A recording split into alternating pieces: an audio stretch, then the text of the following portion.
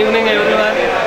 Namaskar. I am from Scientific Spirituality, one of the only YouTube channels which gives the truth about Sanatana Dharma, the truth and reality about what the science behind Sanatana Dharma is. Just on my left hand side you can see is very famous. It's a very famous Shri Omkareshwar Jyotirling temple, and as you can see we are here to conduct some scientific tests. Now one of the tests is on EMF device. What is an EMF? EMF is an electromagnetic pulse, and I have with me a sensor which shows the EMF readings in and around the area of this temple. As you can see on my palm is a device which will give you a glimpse of what kind of electromagnetic force that is seen here. As you can see here right now, we are getting an honest reading of about 271, 270, and this is an indication of a completely normal EMF reading, which shows that the collection of positive and negative ions in this entire temple area is absolutely perfect.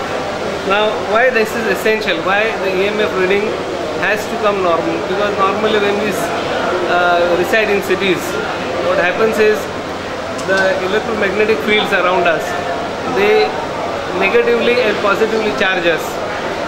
Human body is a physio-electric body.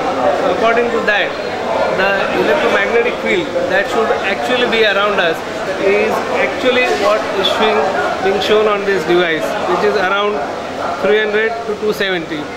So which is an indication that there is a lot of positive energy here, and which shows that this entire area is a divine area.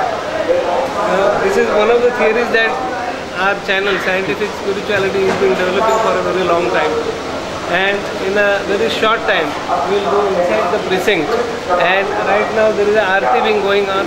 After the arti is done, we will go inside. We will try to do the same EMF test on the shivling. There is also a gauge meter with me. In this gauge meter, as you can see right now, the reading is around B31.9 Tesla. If you can see, the reading is B32, B31, and this we are going to go inside and measure with the shivling.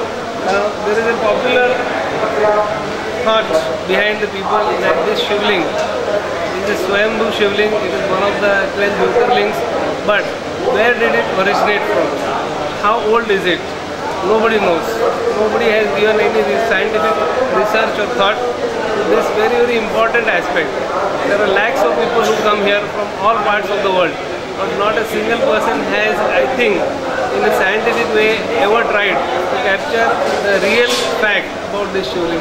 How old it is, how ancient it is, and what is the electromagnetic energy that is coming out of this shivling. So we are going to try and measure this out today. We are going to put this experiment before you, and you decide. Thank you so much.